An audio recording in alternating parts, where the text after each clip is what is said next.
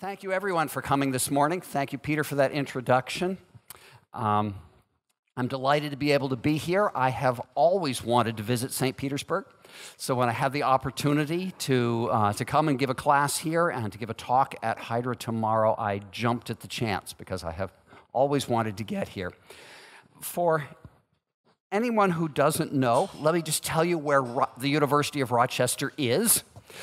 In North America, in New York State, which is the white part there, Rochester is around the middle of the south shore of Lake Ontario, the easternmost of the Great Lakes. The university is a small private research university with about 11,000 students. We are closest in terms of big cities to Toronto, Canada. Almost 600 kilometers from New York City. So when I say I'm in New York State, everyone thinks I'm in New York City, but it's a very long way away, actually, and I don't get there very often. That's an aerial view of the campus in the foreground there with a bend of the Genesee River going around it. You can see the skyline of downtown Rochester in the distance, and the blue at the horizon up there is Lake Ontario. The computer science department at the university has been around since 1974. We are currently about 20 tenure-track faculty and 70 or 80 PhD students. We also have a master's program and a large undergraduate program. The department is probably best known for work in artificial intelligence. About half of my colleagues do AI. We also are well known in theory, HCI, and of course parallel and distributed systems, which is my area. I'm going to assume today that pretty much everybody in the audience has some familiarity with shared memory parallel programming, and it would be helpful to me to know a little bit about background. So if you could indulge me, how many people have written parallel programs, say, in Java? Okay, great. How many in C or C++? Okay, other languages? Okay, wonderful, good. Going to focus for this talk on concurrent data structures such as might be placed in a library, presumably written by experts, but if you're going to be one of those experts, this talk is about the techniques that you would use to build the library routines. The assumption is that we want operations on these data structures to execute atomically from the perspective of all other threads. I have a total of about 3 hours today. I'm going to try to watch the time and get the break where it belongs. This is material that I spend 12 or 15 hours on when I teach our course on parallel and distributed systems. So I'm going to try to do the highlights here and hope that you can find the right papers to learn the details for anything where you want to explore in more depth. My emphasis will be on issues that cut across algorithms, techniques that are worth having kind of in your tool bag or in the back of your mind as you look at the specific details of individual algorithms.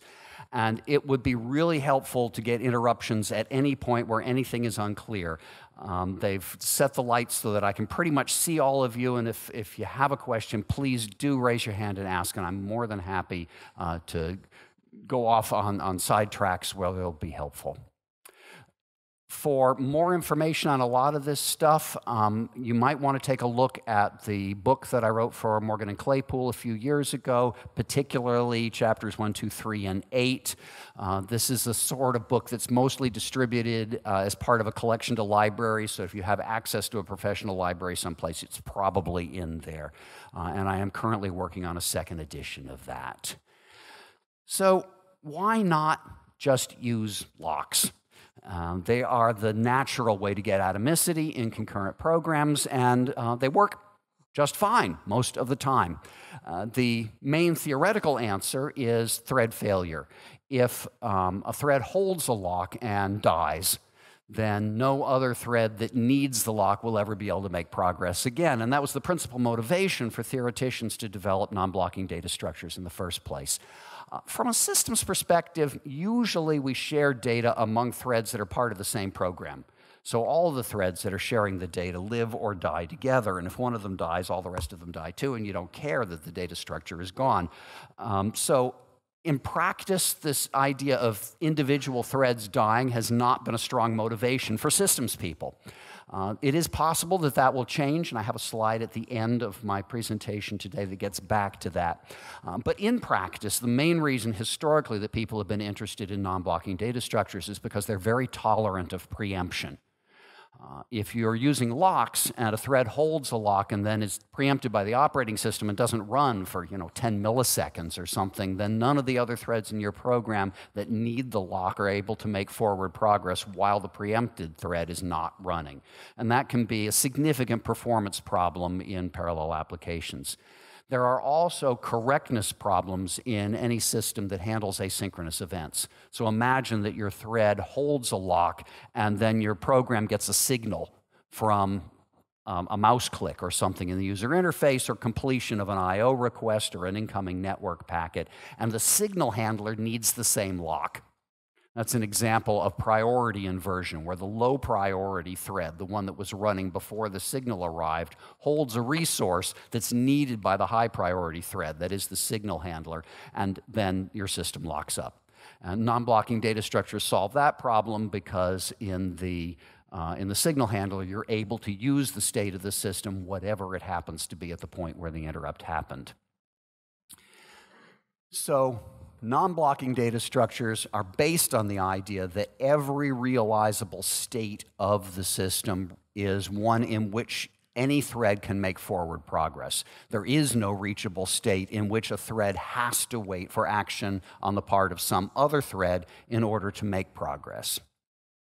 So there's a unique abstract state of the concurrent object that corresponds to any concrete realizable state that comes along. You can look at the bits in memory and say, these are the elements that are in my queue, or these are the key value pairs that are in my hash table that correspond to these bits in memory, and that's uniquely determined. The typical operation then has 3 phases. The first phase is figure out what you're going to do in a way that doesn't bother anybody else. Second phase is one individual hardware atomic instruction that makes the operation happen. And the third phase is cleanup. And generally, algorithms are designed so the third phase can be done by any thread. Not always. We'll see exceptions to most of these rules, but this is a typical pattern that you see in non-blocking data structure operations. Preparation, single linearizing instruction, and cleanup. So today I want to make sure everybody's got necessary background. I want to talk a little bit about the hardware primitives and memory models that all of this is built on. I realize that some of this has been covered by previous speakers this week, particularly by Danny Hendler. So I'm hoping that I'll be able to go through that fairly quickly, but I do want to make sure that everybody understands the terminology that I'm using. Then I want to talk about some simple objects like counters and stacks and queues. These illustrate some themes that will recur in more complicated data structures, in particular what we call the ABA problem and the issue of dynamic memory management when you have linked structures and you need to create and destroy nodes as part of atomic operations. Then I'm going to, again, fairly quickly, I hope, go through safety and liveness issues. That would be probably about where we hit the break. And then in the second half of the class, we'll go through more complex objects, including hash tables, skip lists, and trees. And at the end, I hope to have a little bit of time to hint at interesting research topics that are currently active in a lot of groups. So, the building blocks. For a long time, back in the 60s and 70s, there was a great deal of interest in algorithms where load and store instructions were the only things that you had atomic.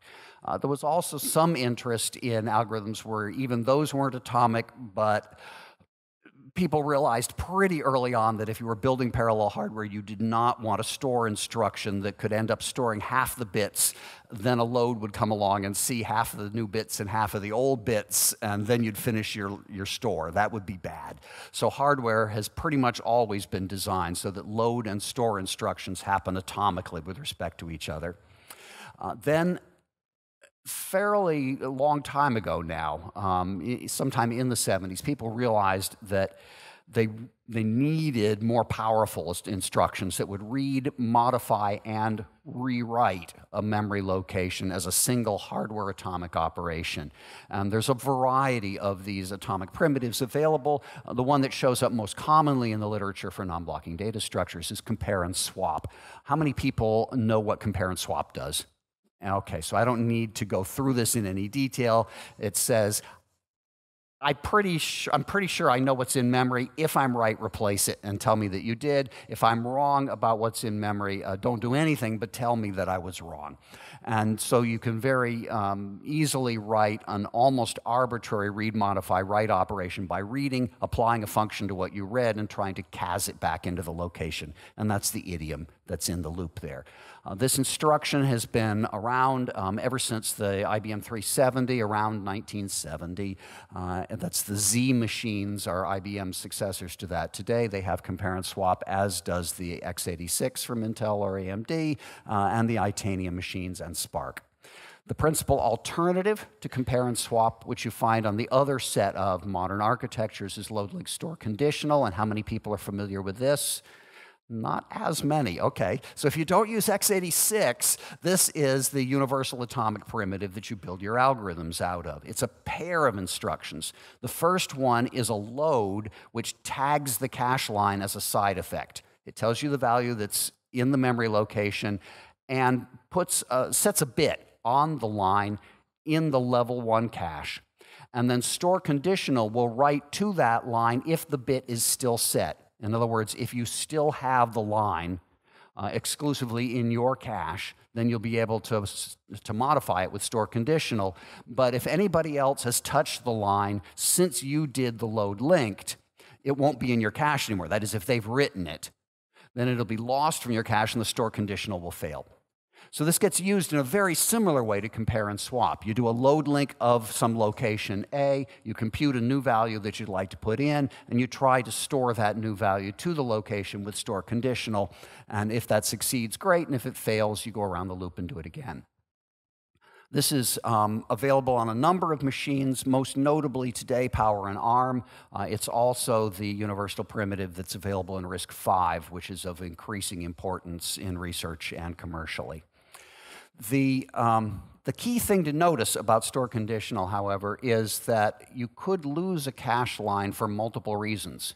It could be because somebody else wrote it, or it could just be because you ran out of associativity or capacity in your L1, or because there was an I/O completion for some completely unrelated process that caused the operating system to field an interrupt. So store conditional can fail spuriously. CAS fails only if the expected value was not in memory. Yes? Just a quick question. I'm not sure if it actually makes sense, but tagging the cache line, does that require a certain cache coherence protocol to work, or? It requires typically that you have an invalidation-based cache coherence protocol. Yeah. So this is a primitive that was designed for machines that already had invalidation-based cache coherence. Yep. There are other possible implementations, but that's the natural one. So CAS will fail only if the expected value is not present.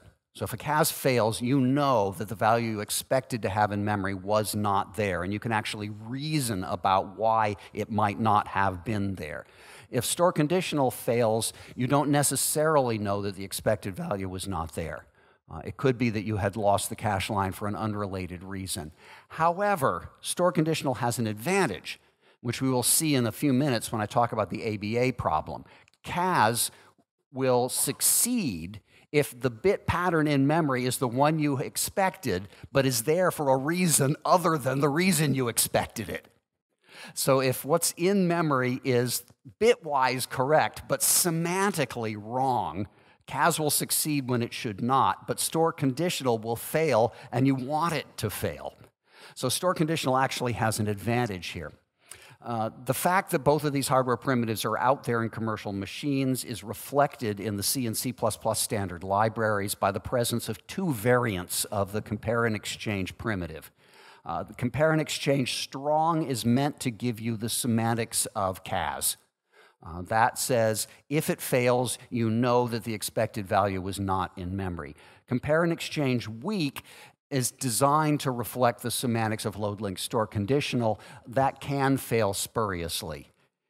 If you're running on a machine that has load link store conditional, the compare and exchange strong is implemented with a loop in the library. So inside the library, there's a loop that says if the store conditional failed, we will go back and double check the value that's in memory to see whether it was the expected one or whether we had a spurious failure. So if you need to know and be able to reason about the failure of a CAS, you need to use compare and exchange strong from the library. If you don't care about the spurious failures, then you don't have to use compare and exchange strong. You can use the weak version. And in particular, if you already have a loop in your program, like the one that I showed in the idiom on the previous slide, then a compare and exchange weak is the one that you want to use in your program. Most published algorithms use CAS. They don't talk about load link store conditional, but it's worth understanding how it's implemented under the hood on a machine that is using the other primitive. And while most algorithms in the published literature use CAS, they don't exclusively use it, and there are reasons why you might want to use certain other hardware primitives. And as I mentioned, there are several of them that are available on various machines. Two of the most important are swap and fetch and add. Swap says unconditionally take the value in memory and exchange it with the value in a register. So I have something in a register, put it into memory, take the thing that was in memory and put it in my register. That never fails. Swap just happens. And there are algorithms where that's all you need. And if you have multiple threads trying to do this simultaneously, having a hardware primitive that always just does what you want means that you can get n threads to perform the operation in O of n time. With CAS, if I want to do a swap, I read, I see what's there, I put it in the register, and then I try to put the value that I had previously in the register into memory, assuming that what I just read from memory is still there. But if it isn't, because somebody else did a swap in between, then my CAS will fail and I'll have to try again. So if we have n threads and they all want to do a swap and they have to emulate it with CAS, one of them succeeds, all the others fail and retry. One of those succeeds, all the others fail and retry. And every failing operation takes time in the hardware. And we have n plus n minus 1 plus n minus 2. We have O of n squared time to get all of the threads to perform their operations. So there's a fundamental performance reason why you would prefer to use swap if that's all you need. And even more compellingly, fetch and add can be used for things like counters. If I want to count events and I just want to add 1 to the counter, then using CAS to do that is distressingly inefficient in the presence of contention, because other threads trying to perform their increments at the same time will cause CASs to fail. But in O of n time, we can get n threads to do an increment. And we'll hopefully have a little bit of time at the end where I can talk about a really nifty queue algorithm that was developed over the last few years that makes use of fetch and add on the x86 to dramatically outperform algorithms using compare and swap. Okay.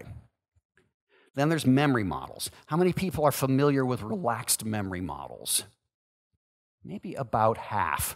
Okay, so this is the point where if you've never heard of this topic before, I have to really disappoint you and tell you that hardware does not perform the way that everyone in the world wishes it did and that you probably always thought that it did. Everybody wants sequential consistency. First bullet up there. Sequential consistency says the memory acts as if every operation happened atomically, every load or store, and there was some total order on all the loads and stores in the program history. So it's like there's one big memory and all of your threads are accessing the memory and every operation appears to happen in some order. That's what we'd like the hardware to do, and nobody builds that anymore.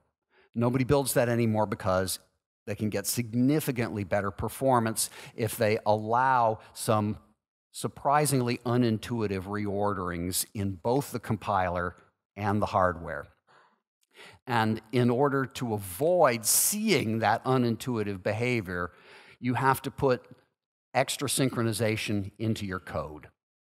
And normally we don't worry about this because most of us write programs where critical sections that need to be atomic are protected with locks.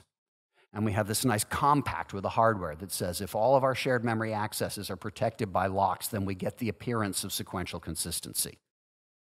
So if you are writing lock-based code before coming to this lecture on non-blocking data structures, then you never have to worry about relaxed memory orders.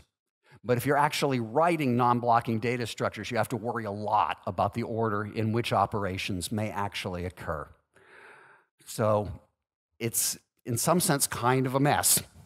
There is an intermediate point, though, that works, that is the right place for most programmers. And that's what I've called sort of this sufficient strategy here.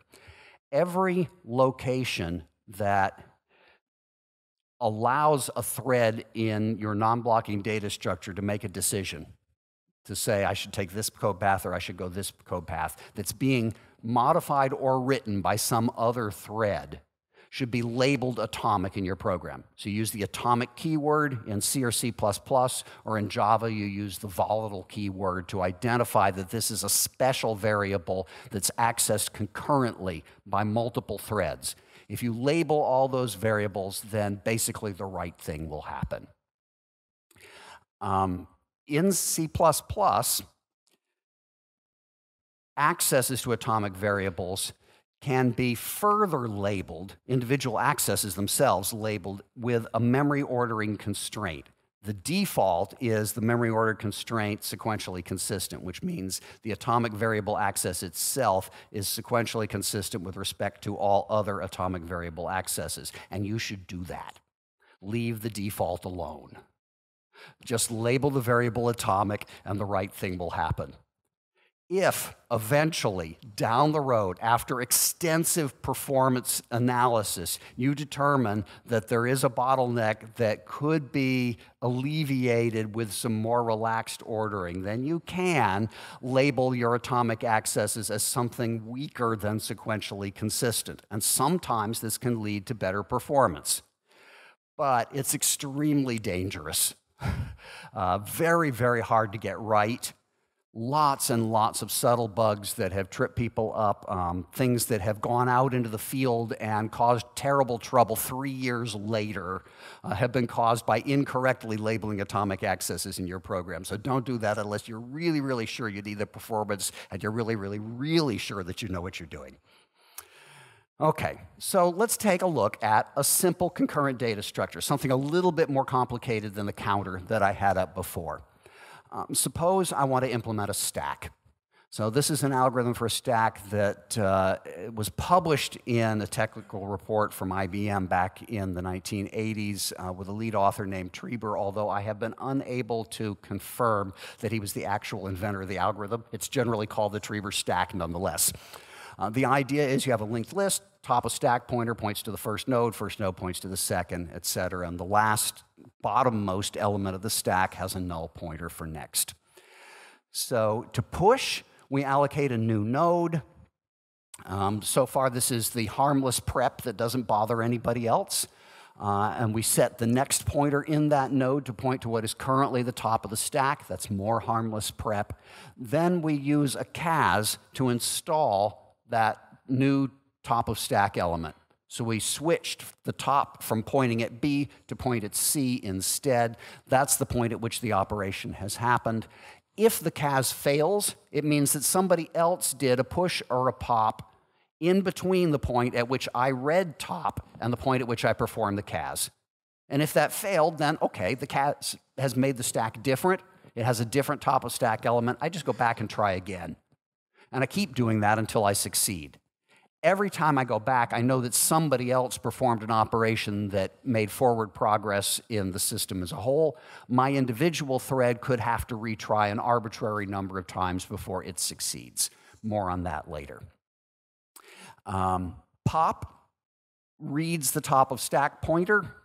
Then it uses CAS to flip the pointer to the next node in the stack, retrying if necessary, if somebody else has done a push or a pop, and then it deletes the old node. That's the basic idea.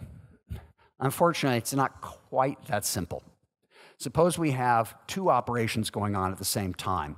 Thread 1 starts a pop. So it reads the pointer from head to A, but it has not yet tried to do a CAS. It's read the pointer from A to C as well, so it knows that it wants to change the head to point to C rather than to A in order to do a pop. But all it's done so far is planning, no actual execution. Then suppose thread 2 comes along and pops A, while thread 1 is still sitting there. And then maybe thread 2 pushes B. And having popped A and freed it, sent it back to the memory allocator, there's the possibility that a new malloc will return a node with the address of A, which thread 2 might push. So it's put this node that has the same address, so the head pointer is now bitwise the same as it was before, into the stack, and there's this new node B in between. And now thread 1 wakes up again. And it does its CAS, which ought to fail, but doesn't. And we end up with the head pointer pointing to C, which is the result of the CAS, but not only have we popped A, we have lost B. And the A that we popped wasn't the A we expected. So there's two nodes that ought to be in the stack that aren't anymore. And at this point, things are just totally broken. So this is the ABA problem that I referred to earlier. Back in the picture here, we had a node that was A, it changed to be something else, B, and then it changed to what appeared to be the same thing again, this new A, hence the name of the problem. The location has been changed, but then it's been changed back to something that's bitwise equal.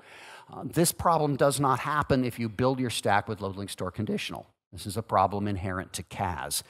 It can be avoided on machines that have CAS when you're building something like the Trieber stack using a technique called counted pointers, and these show up in lots of non-blocking data structures. So this is one of the things you want in your toolbox as a general technique for building concurrent data structures.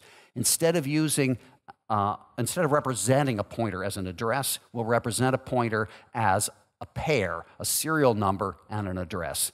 And the serial number will change every time we change the pointer. So if we want to update the pointer from one node to another, we'll change the bits that are the address part, and we will increment the serial number part.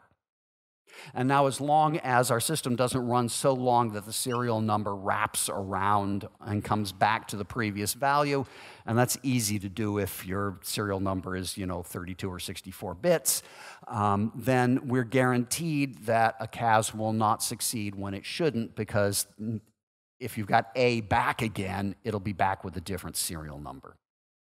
The problem with this technique, of course, is that your CAS now has to operate on both the bit pattern of the pointer and on the serial number. And if you want your serial number to have non-trivial length so that you don't have to worry about rollover, then basically you need a double word wide CAS. And some machines have that and some don't.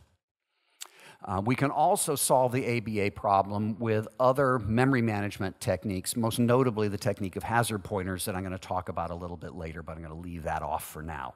For now, just know that the counted pointers are a technique that you see a lot.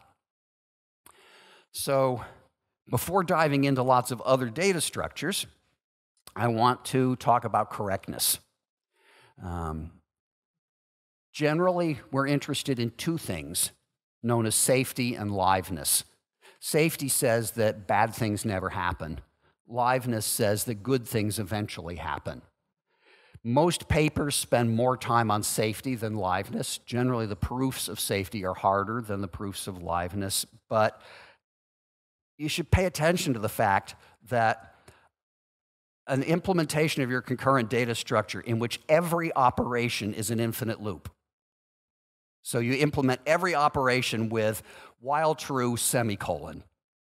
That is correct in a safety sense. Nothing bad ever happens. Nothing happens at all. Neither good things nor bad things. Your system just sits there. Safety says bad things never happen. So you get safety alone by doing nothing at all. Liveness is the part that says good things will eventually happen. So we really, really need that too, because we don't want to say that an algorithm is correct if it just sits in an infinite loop and does nothing at all. Linearizability is the standard correctness criterion that we use for safety. And for liveness, we have several variations on non-blocking progress, which, of course, is the topic of this talk today, and I'll get to all of these on the next few slides. Yeah?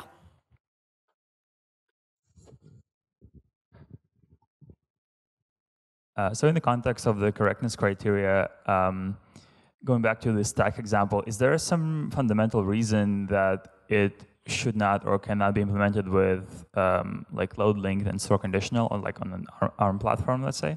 The stack can be implemented with load link store conditional, and in fact, the ABA problem does not arise if you use load link store conditional. So that's the easiest solution. But if you're running on an x86, say, CAS is what you have. And you know, it's tempting to say, it's tempting to want to be able to say CAS is better than load link store conditional or vice versa, but they're incomparable. CAS has this ABA problem, but load link store conditional has the spurious failures problem. Okay, so let's talk about safety. Linearizability was introduced back in the 1980s by Morris Herlihy and Jeanette Wing, and it's become the standard correctness criterion for non-blocking data structures. We say that a history of your structure, that is, a sequence of invocation and response or call and return events over time, is linearizable if that sequence of calls and returns, which of course may be interleaved from threads. My thread does a call, your thread does a call, their thread does a call, and then we get some returns. Those can be interleaved that way. That actual concrete history needs to be equivalent to a so-called sequential history in which every call is immediately followed by its return, the way you'd get in a sequential program. It needs to be equivalent to, that is, have the same calls with the same parameters, the same returns with the same results as the sequential history. And the sequential history has to be consistent with the thread history in every thread. So I can't count a sequential history where my second call happens before my first call. That would be bad. And it has to, the sequential history has to respect the semantics of the data structure. So I can't use a sequential history in which my pop returns the wrong element of the stack. It has to be the element that comes back from the stack that I expect. But if I have this, if I have my history being equivalent to some sequential history that's consistent with program order and that's consistent with object semantics, then my history is linearizable. My implementation of the data structure is linearizable if every possible history that can come out of it is linearizable. And that's what I want. I want to be able to prove that every possible history that can arise from executing the code of my data structure will be equivalent to some sequential history that satisfies these two criteria. The equivalent way to think about this is that every operation appears to happen instantaneously at some point between the call and the return. And that point is called the linearization point. Turns out those two definitions are equivalent, and the second one, the linearization point definition, is the easier one to use as a proof structuring technique.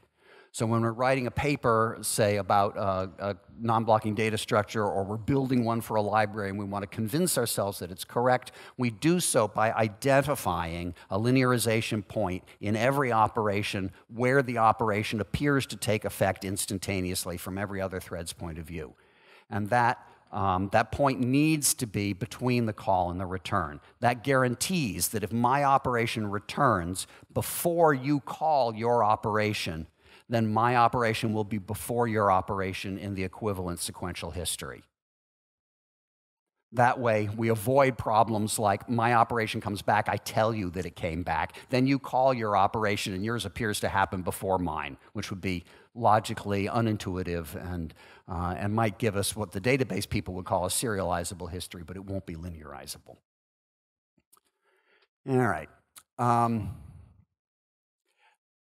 key aspect of linearizability is that if I'm able to prove that this data structure is linearizable, and I'm able to prove that this data structure is linearizable, that is, every execution history that uses this thing will appear to be equivalent to a sequential history, and every execution history that uses this thing will appear to be equivalent to a sequential history. If I write a program that uses both data structures, then all of the executions that use both data structures will themselves be linearizable. In other words, the proofs are independent and they compose. Knowing that this is correct and knowing that this is correct means that a program that uses them both is guaranteed to be correct, which is very nice.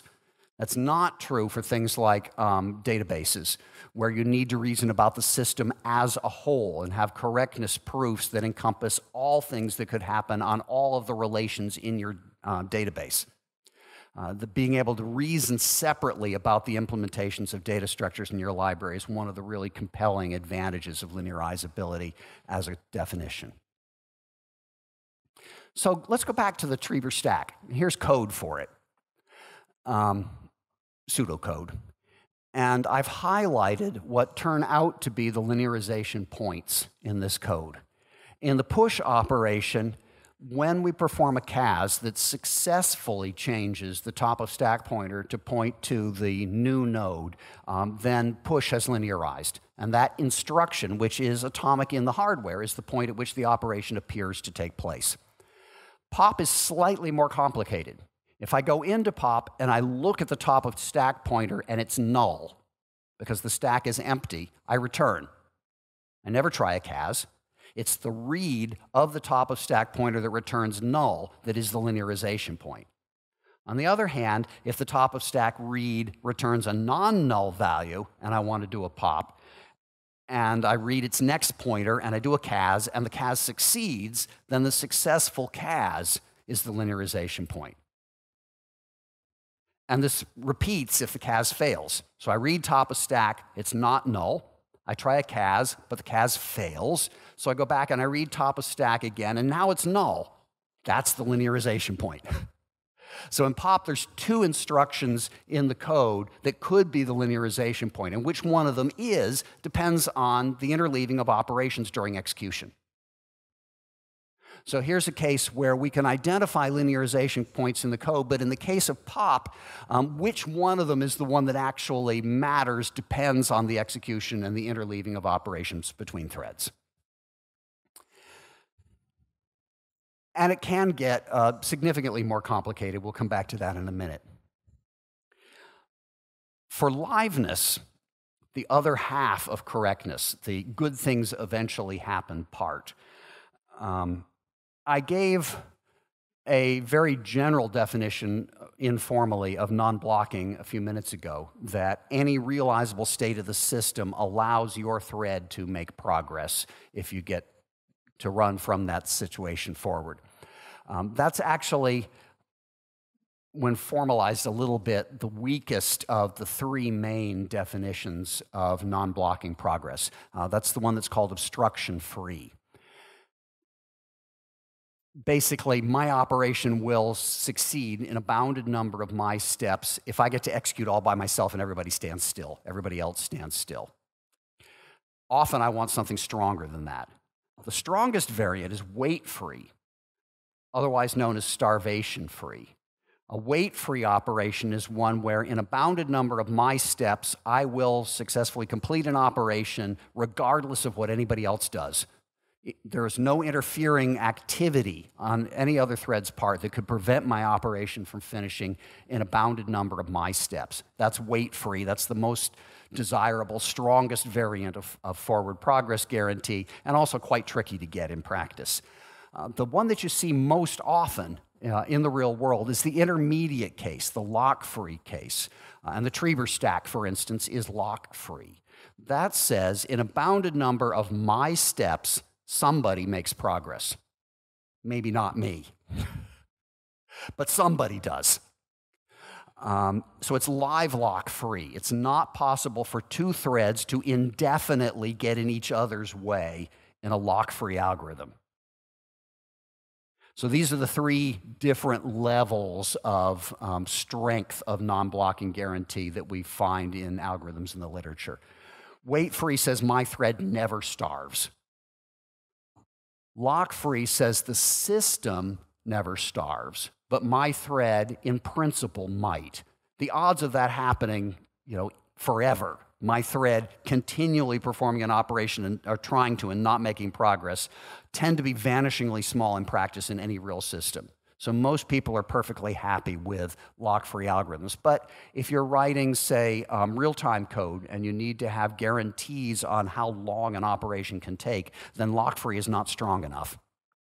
And obstruction-free is the weakest version. That says it's possible that threads will keep getting in each other's way, and I probably need some out-of-band mechanism to notice when that's happening and temporarily hold somebody back so that the other one can make forward progress. And we'll see examples of all of these in a few minutes. Actually, I'll give some examples here. The fetch and add counter that we had earlier is wait-free if implemented with fetch and add. It's lock-free if implemented with CAS. So if I want to increment a counter and I use fetch and add, that will complete in straight line code. But if I want to implement the counter and I have a loop with CAS, then the CAS can fail because some other thread incremented the counter, in which case I have to try again. So that would be just lock-free. There's a really lovely algorithm for double-ended queues that's obstruction-free that I hope to get to probably in the second half of today's talk. And there are also several transactional memory systems implemented in software that are obstruction-free. Those are the ones you're most likely to bump into, but I'm mostly not talking about transactional memory today. So most published non-blocking algorithms are lock-free. The obstruction-free ones are sometimes significantly more elegant and simple. The wait-free ones are often, but not always, significantly more complex and more space-consuming. As I mentioned, they may be useful for real-time applications, or they may be very nice for large read-only operations. So imagine that I have a hash table, and I want inserts and removes and lookups to be fast, O of 1 in a concurrent setting. But let's say my hash table also wants to include some summary operations, like find the median element in the hash table. Let's imagine we have that operation. So somebody needs to be able to read the entire hash table, and I want that to be atomic with respect to the other operations. If I'm using a lock-free algorithm, odds are very good that anybody who tries to read everything in the hash table will be interfered with by some insert or remove. I'll get halfway through doing the reading and somebody will do an insert or a remove, and if I'm just doing a lock-free summary operation, I'll probably get killed by whatever they do. And so it's very likely that the summary operation that has to read everything will starve. So a wait-free summary operation may be really valuable even in a structure where other smaller operations are merely lock-free. Okay, yeah.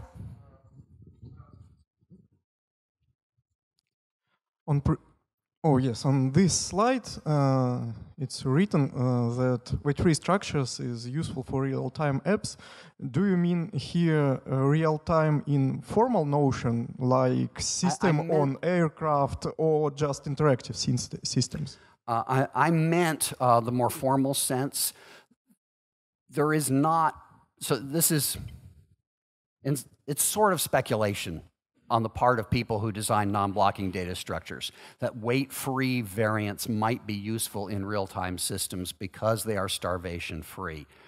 On the other hand, they tend to be complicated enough that it's difficult to come up with the deadline meeting proofs. So in practice, there's not a lot of uptake of non-blocking structures in the real-time, the hard real-time community, to the best of my knowledge. Yeah.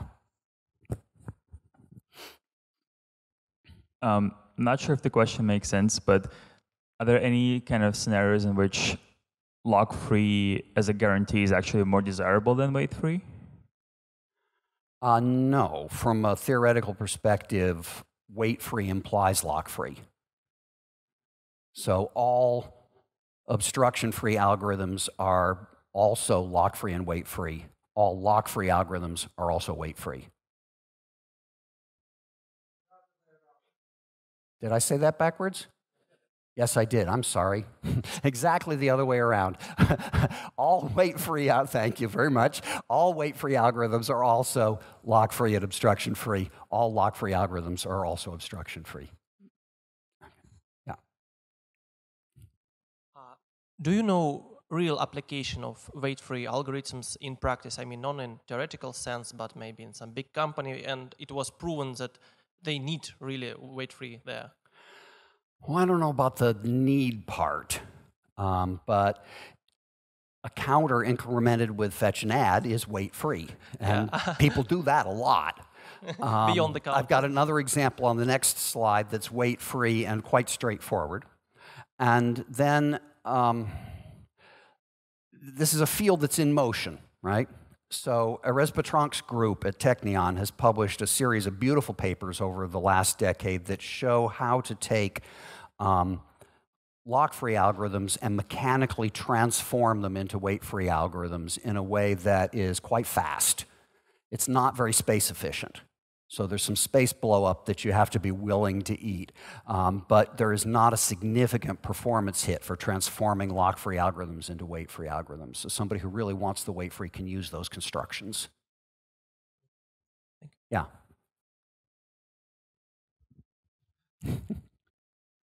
So what is the most complex data structure that you know for which the weight-free algorithm exists? Well, that's a difficult question to answer because there are universal constructions that can give you a weight-free implementation of anything for which you have a correct sequential implementation. They're not fast. They're not practical, but they exist. So we can give you a bound on how long any thread would need to run in order to finish its operation for an arbitrary shared data structure. It's just not a very attractive bound. In terms of a practical weight-free algorithm, I would say some of the things that Erez's group developed as demonstrations of their construction are practical. But you know, they require space proportional not only to the data in the data structure, but also the number of concurrently active threads. So, you know, if you have, say, a hash table where every bucket is a separate non-blocking data structure, and the expected size of every bucket is O of 1, and you turn that into the expected size of every bucket is O of t, where t is the maximum number of concurrent threads in your system, then you're probably not happy. So there isn't an easy answer to the question. Thank you. Let me give a simple example of a weight-free data structure that illustrates not only what weight freedom may require or involve, but also why linearization points can be tricky to identify. This is not probably an algorithm that you would actually want to use, but it's a very easy one to understand. It's a counter, and it has an increment operation and a read operation. Those are the only two methods. I want to be able to read the current value of the counter, and I want to be able to add 1 to it. I don't necessarily want to be able to add anything else, just 1. Okay? So we're going to implement this with an array, and every thread has 1 slot of the array. And I will increment the counter by incrementing my slot in the array. And I can actually do this with no cases, just loads and stores. They'll need to be atomic loads and stores, but to increment the counter, I will read my value, add 1 to it, and write it back. Nobody else writes my counter, so there's no danger of getting the wrong value. And if I want to read the counter, I will scan the array and add up all the entries. And that's it. So the increment operation is clearly a bounded number of steps: read, add 1, and write. The read operation is also a bounded number of steps. It's O of t, where there's t threads and t slots in the array. I read all the way down the array, and I add up all the elements. And how do I know that this is linearizable? Well, consider the span of time. The write is easy, right? The increment is easy. The point at which I store the new value is the linearization point for my increment. But the read is a little bit trickier. There's this span of time between when I call the read and start adding up elements and the point at which I return. Somewhere in that span of time between my call and return, I would like to linearize. I would like there to be some point in between there at which my operation appears to happen instantaneously, even though I'm adding up all these different things. If my linearization point is before all of the increments with which I overlap, that is, increments whose call and return are interleaved with my call and return in the concurrent history. If my operation linearizes before any of those overlapping operations, then I ought to get the sum of the elements in the array at the point at which I made the call. If my operation linearizes at the very end, just before it returns, and linearizes after all of the overlapping operations, then I ought to get the sum that includes all of those operations that I overlapped with. And if you think about it for a bit, you realize that any value I might get in practice by adding up these elements where other threads are incrementing them as I go along has to be between those two bounds. It has to be at least as large as what was there when I made my initial call, because those values were already in the array and they don't get smaller.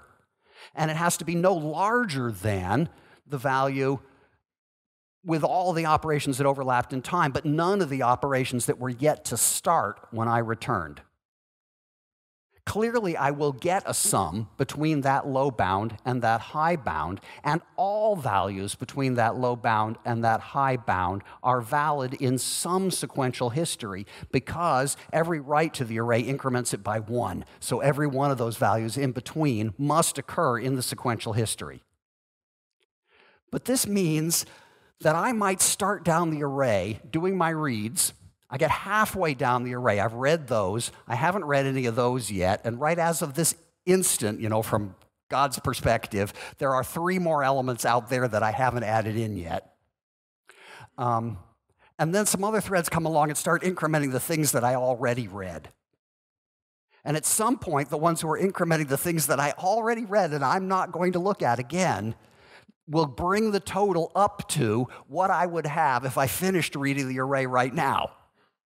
And that becomes my linearization point. I will end up linearizing when some other thread comes and increments something that I already read, and I haven't even looked at the other elements in the array yet. So there is no way I can look at the code and say, that's the linearization point. In the actual history, I will linearize at a place where I didn't even execute the instruction, somebody else did. But they brought the total to the value that I am eventually going to return. So that's a very informal hand-wavy argument about why the value that I get by adding up everything in the array is the right value in some sequential history that respects the call and return order, that respects the semantics of the data structure, and that respects the program order in every thread. But the linearization points can only be identified by retrospectively reasoning over the history if somebody gives it to you. And there are much more complicated algorithms out there where reasoning about the linearization points is equally or more complex. So when you're lucky, you can look at your code and say that instruction right there in the source code, that's the linearization point. But there are algorithms in which it's nowhere near that easy to identify the places where the operation appears to happen instantaneously. All right? Question? Yeah.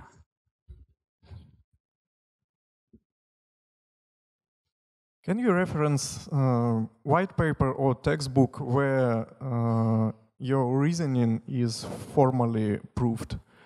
Good question. Yeah, so there's a slightly less informal discussion of this in my book. There's a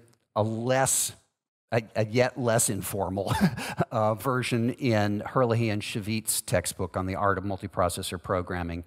A formal proof that would satisfy a theoretician is undoubtedly in the literature somewhere, but I don't know where. There may be a reference to it in Neer and Morris's book. Okay. How are we doing on time here? Great. Right. So the next algorithm I want to talk about in the first half of today's presentation, which is mostly devoted to simple algorithms, is the first known correct non-blocking queue, which my student Magid Mihail and I came up with back in the 1990s. This is a linked list queue, so it's unbounded. It has a head pointer and a tail pointer, which can be in separate words. They're accessed separately, and CASs are performed on them separately. And an empty queue has a single node in it called the dummy node. So when you initialize a queue, it looks like this. You have a head and a tail pointer. They both point at this dummy node. And the fact that they both point at the same node means that the queue is empty. If the queue is non-empty, then there are additional nodes in it, labeled A through B here. The newest nodes are added at the tail. The oldest nodes are removed at the head. There is still a dummy node. So there's always a dummy node in the queue. It's always the one closest to the head. And it's the only node when the queue is empty. And as usual, NQ adds at the tail and DQ removes at the head. So if we want to perform an NQ operation, it's actually the trickier of the two operations because we have to link this new node A into the linked list, and we have to make tail point at it. And we can't do both of those with a single instruction. So we need to find a way to identify a single linearization point, despite the fact that we need to update two different things in the data structure.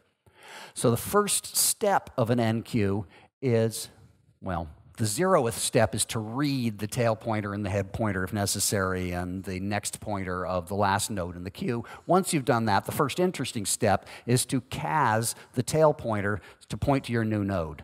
So in the dummy node, I had in lighter blue there a nil next pointer, and I'm going to use a CAS to change that to point to my new node, which I have already initialized to contain the data that I want to be in the node and to have its own next pointer set to null.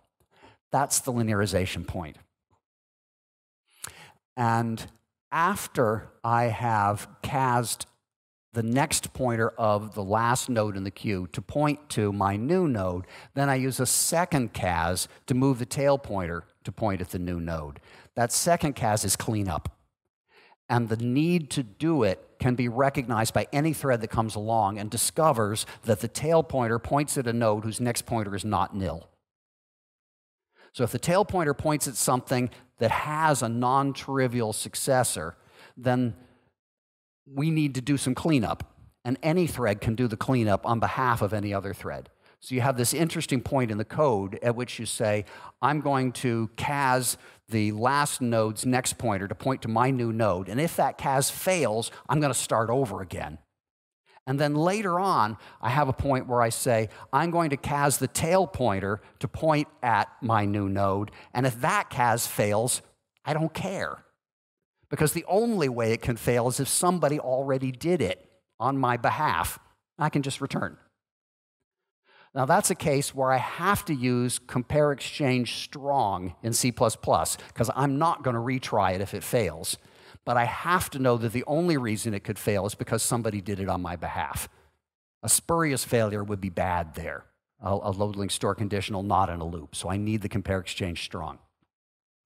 The notion of helping, of noticing that some other operation is in progress and there's cleanup that needs to be done on its behalf, is a very common recurring theme in non-blocking data structures. And we'll see helping all over the place. It's almost, but not completely, ubiquitous in wait-free algorithms. Usually in a weight-free algorithm with any complexity, there's some point at which you discover that there's a thread in your way, and the only way for you to make progress is to get the other thread out of your way by doing its work for it. And that sort of helping is very common in the weight-free case, although we saw in the counter, the weight-free counter a minute ago that we didn't need helping there. Yes? I'm also willing to repeat questions if we don't want to pass the mic. Do you understand correctly that in this case, when I'm the second thread and I'm going to, for example, dequeue some element, so I'm going to read the tail, and when I'm reading the tail and I see that element at the tail has non-null pointer to the next, it means that this is not really a tail, right? And I need to help by doing this second cas. Right. And if this cas fails, it probably means that I can't dequeue. I still cannot dequeue because I still don't have the tail. No, you can. So let's think through this. For starters, the dequeue operation actually doesn't care if there's an enqueue that hasn't finished, as long as there's more than one element in the queue. So for a dequeue operation, which is on the next slide, I will look at head and I'll look at tail, and if they're different, then I know that I can safely dequeue, and I don't care whether the tail needs cleaning up or not. Because if they're different, it means there's at least one node between me and the tail, and the only way it can go away is through a dequeue, and I'm doing a dequeue, and I'm going to notice conflicting dequeues anyway. If I'm doing an enqueue, and I discover that the tail is out of date, it points to a node whose next pointer is non-null, then I have to help that enqueue before I can enqueue. If my attempt to help fails, that means that somebody has done that cleanup and beat me to it. You could have an arbitrary number of threads all trying to do the cleanup. One of them will succeed, the others will realize that somebody succeeded and it wasn't them. So if I'm trying to do an enqueue, I read the tail, its next pointer is not null, I will try to do the cleanup. Whether I succeed or fail, I'll look again to see whether the next pointer of the thing that tail points at is non-null.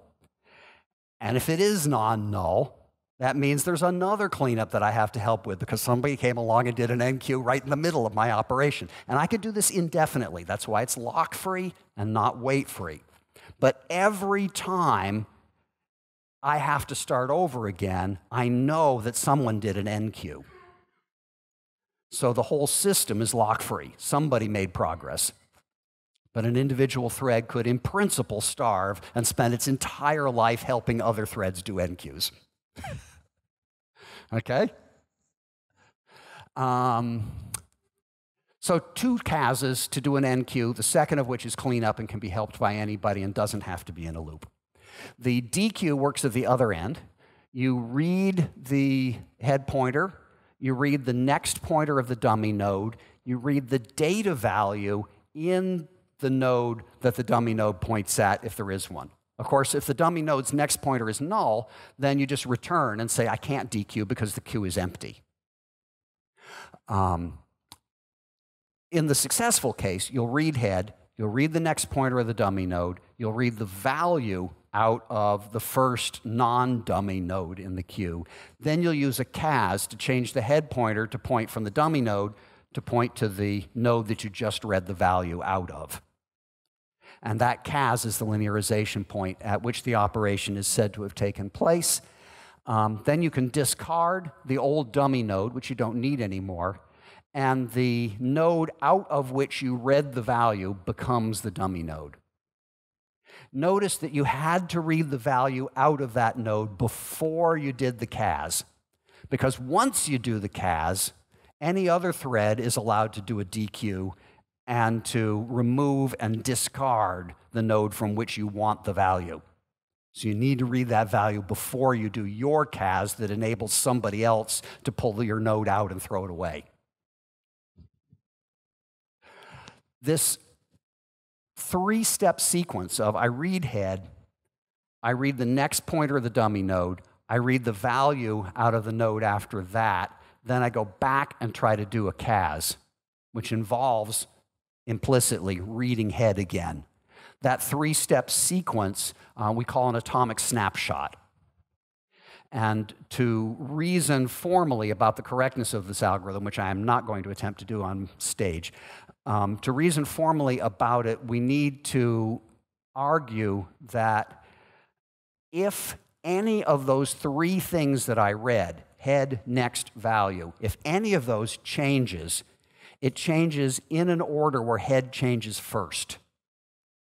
So if I read all three, and then I go back and read head again, and it is the same in a load, link, store, conditional, or counted pointer sense, so it's really the same, then I know that all three of those values were simultaneously correct. And my operation can successfully happen. And that depends on knowing that any updates happen in order. And the thing I'm rereading is the first thing that would be changed by anybody who was changing any of the three values. So in some sense, in this particular limited case, I've got a CAS that changes head to point to the next node in the queue atomically with known values occurring in the next pointer of the dummy node and the value of the node after it. So it's kind of a multi-word compare, single word exchange that works only because I've demonstrated in the algorithm that things change in order, and that say the value that I want cannot change without head also changing. And the fact that my CAS notices that head has not changed means that none of the other things have changed either. So that's the queue. But I've glossed over malloc and free. And I can't really do that. We need to talk about how the memory management works, because there's this problem in a concurrent data structure that's non-blocking that does not occur in a concurrent data structure that's lock-based. If I grab a lock on a data structure to protect my operation, and while I'm holding the lock, I allocate or free nodes that are only accessed through the data structure protected by the lock, then I know that no other thread can be looking at the things that I'm doing memory management on while I'm doing the memory management, because I hold the lock. But in a non-blocking algorithm, I may try to especially free something that somebody else might be looking at. Maybe in an operation that conflicts with mine, so eventually it's going to discover that it has a problem and it's going to start over again. But before it notices that there's a problem and has to start over again, it may try to dereference a pointer in a node that I've freed and used for something else. And by the time they actually try to read the pointer, you know, it's been replaced by a floating point number in some completely different data structure, and they segfault. We got to worry about that because it's a real concern in practice. So imagine in the queue, for instance, that thread 1 reads the head pointer, thread 2 comes along and removes and frees the dummy node, as the picture at the bottom suggests, and reuses it for something else. And now the bits that used to be a pointer pointing to the next node in the queue are part of the bits of a floating point number. And then thread 1 tries to read the next pointer. It could easily segfault. Or it could read an arbitrary place in your address space. And you could get essentially any kind of erroneous behavior that you can imagine in your program.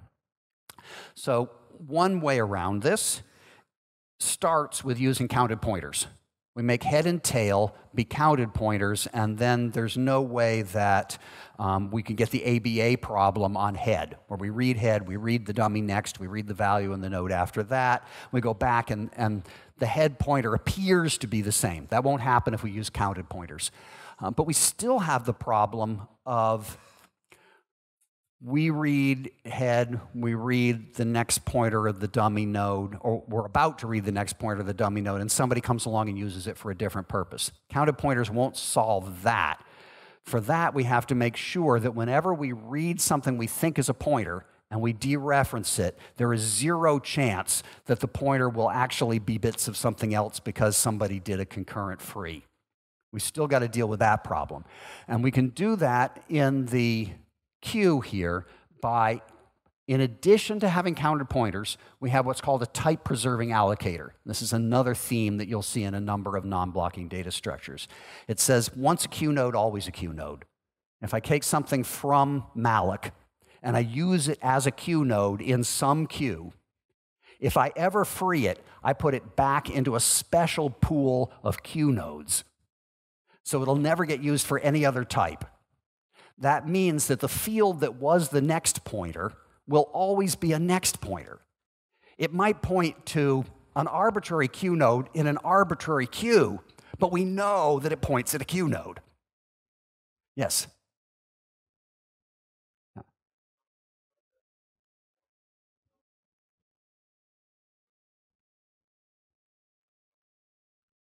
Well, not positive I'm understanding the question. I think you're asking why this algorithm can't just reuse its own nodes. No, okay.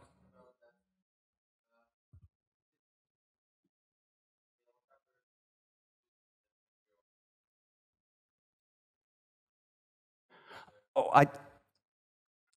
I want it to not do so. So I'm trying to come up with a special purpose allocator to solve the problem that I have in this algorithm. So, pardon? I think the question is, why is it that I don't want the allocator to reuse the node for something else? Is that right? No? Okay. Microphone would help. Sorry. Okay. So the question is that some allocators can reuse the memory of the nodes, for example, to store some pointers to internal data structures. So I think that in this case, these allocators will not also fit because they can corrupt the memories so in some way. Yeah, any allocator that once I free a node might put some other bit pattern into a pointer field would be bad. Yes, okay. So I cannot safely use any allocator that might overwrite the next pointer with some non-pointer bit pattern. I need to know that even after I've freed a node, if somebody else is still looking at it and they try to use that field as a pointer, dereferencing it will not cause bad things to happen. In particular, it will not be an invalid address, and the thing that it points at will still be a queue node so that it can go on and read the value out of whatever it points at. And that's what the type-preserving allocator will do. So you can make this algorithm usable in practice, and this is a commonly used technique for this queue, by using counted pointers for head and tail and using a type-preserving allocator, which just says when I free, I put something onto a linked list of queue nodes. And then when I need to allocate a node, I take something out of that linked list of queue nodes and use it. And in fact, a Treber stack makes a really nice list of queue nodes.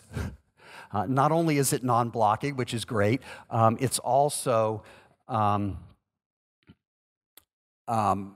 locality preserving, so that the queue node I get is likely still in my cache.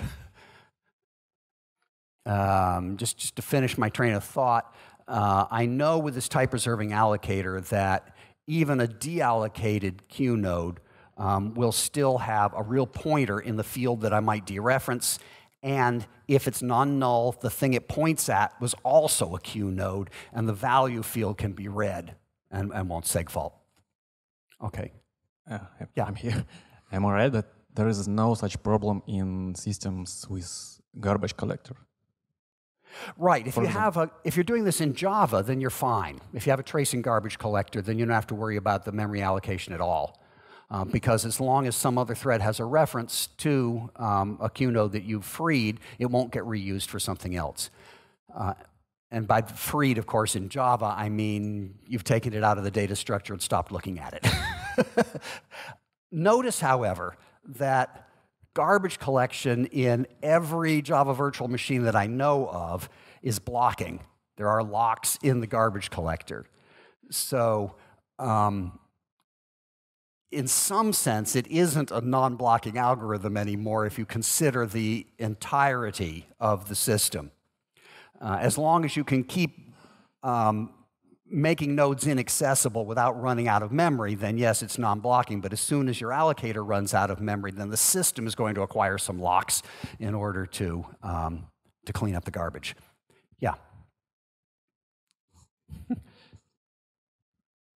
Just want to make sure I understand correctly. So does that mean that from the rest of the system's perspective, it's kind of like a memory leak in a sense, where if you use some memory for a node, it can never be returned to like the rest? So if I have a program that allocates 37 million queue nodes and then frees them all and never needs any queue nodes again, then yeah, I just leaked 37 million queue nodes.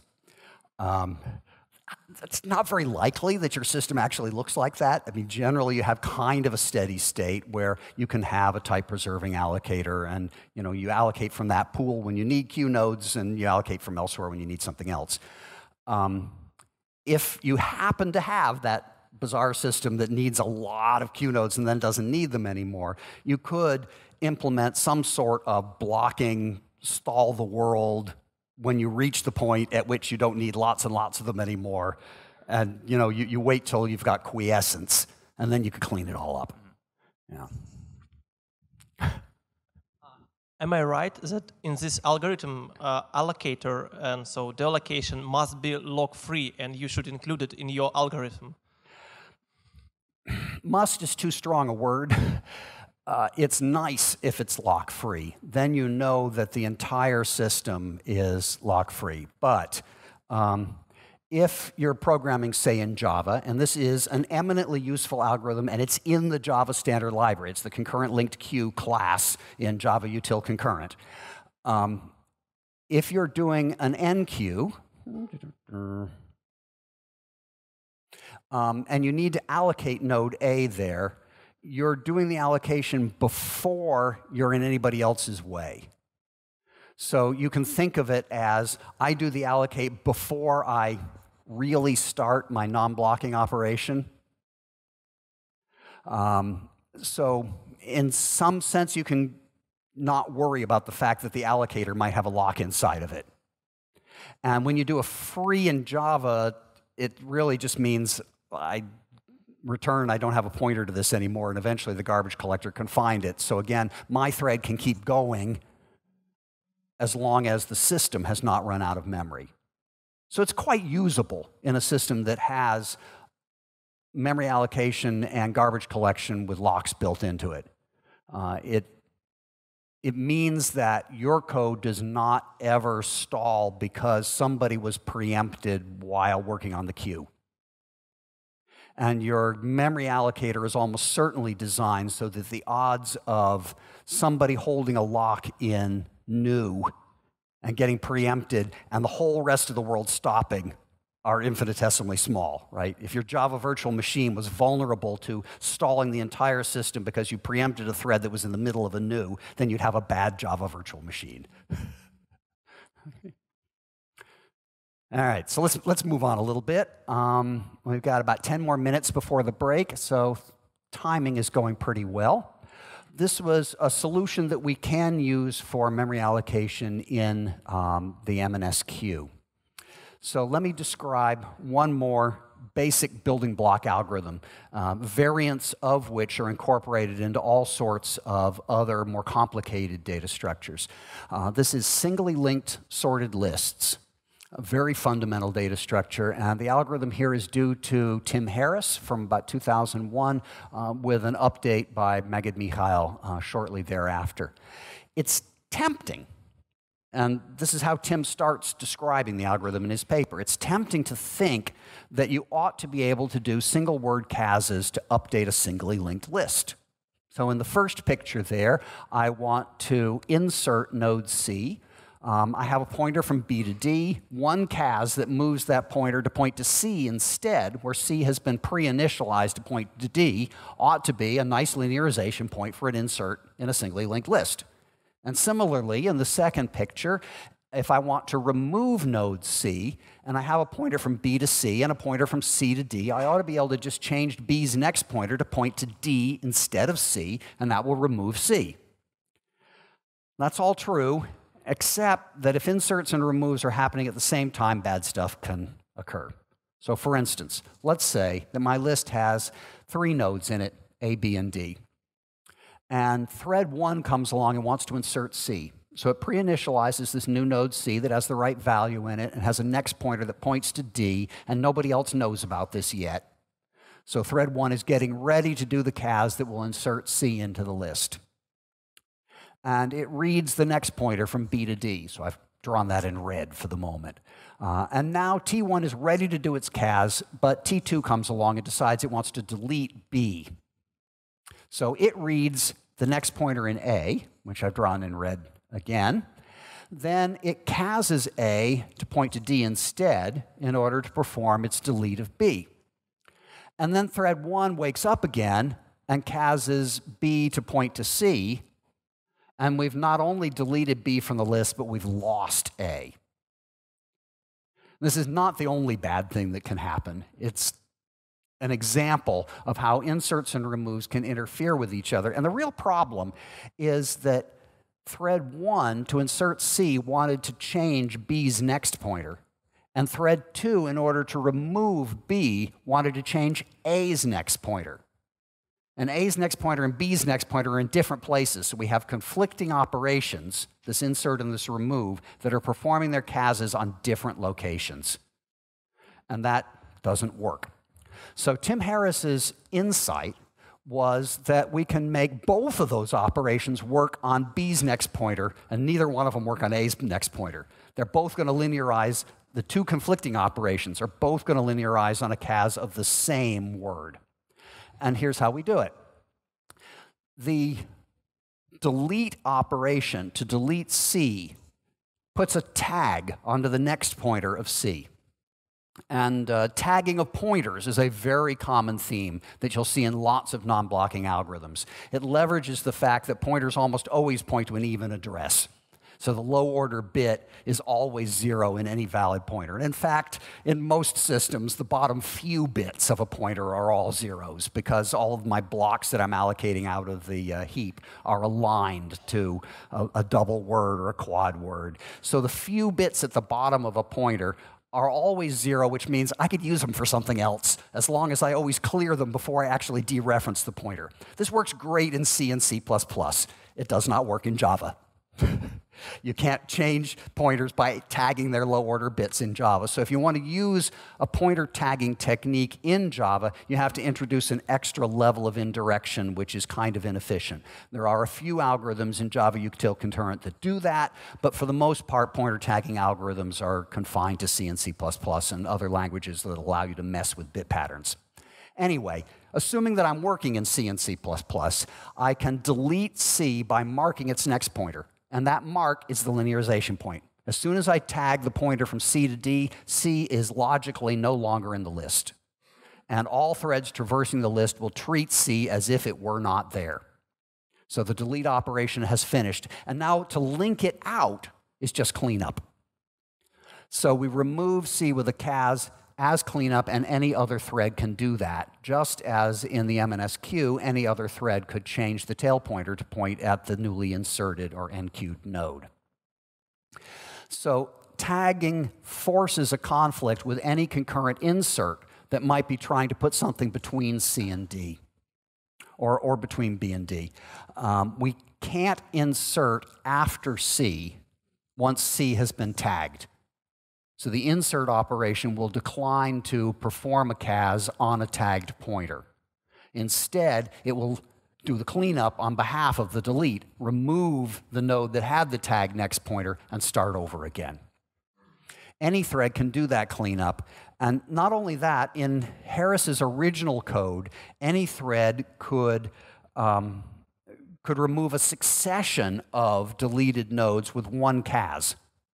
So Tim suggested this as a performance optimization in his paper where he first introduced the algorithm. He said when you delete a node, just mark the next pointer as tagged, so the node is logically deleted, and leave it in the list for a while. And we'll wait until we have several of them that are in a row and all are marked as deleted, and then we'll do one cast to link them all out.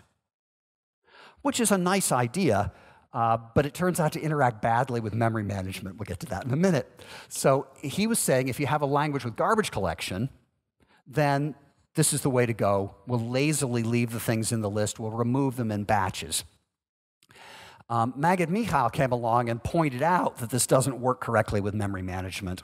That if you don't have a garbage collected language, there's problems, and I'll explain in a minute what those problems are.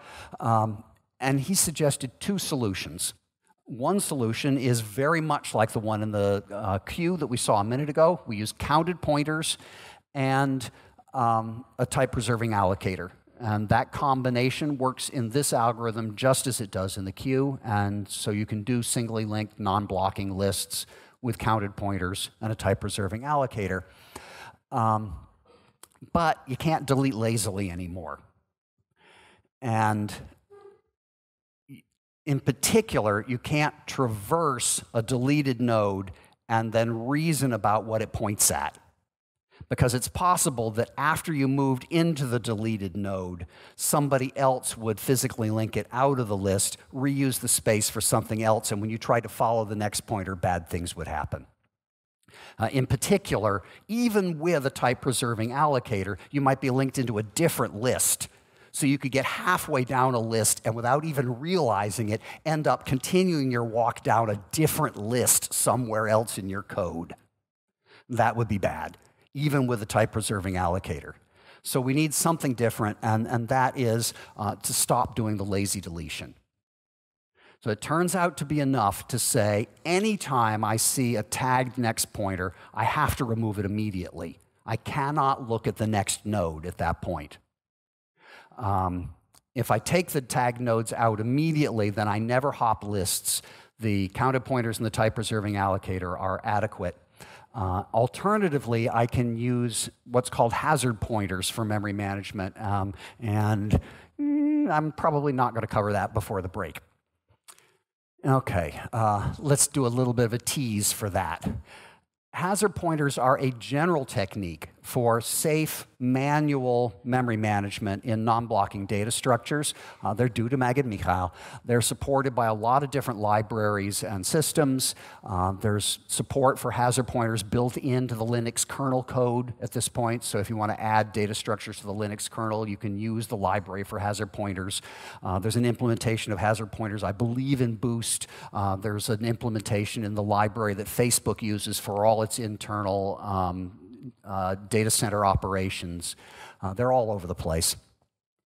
The key idea is that whenever I have a pointer to something that might be deleted by somebody else, I publicly advertise the fact that I'm using a pointer to it.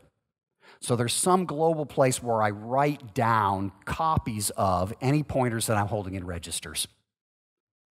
And then anybody who wants to delete a node waits to actually free it until none of the global pointers point at it.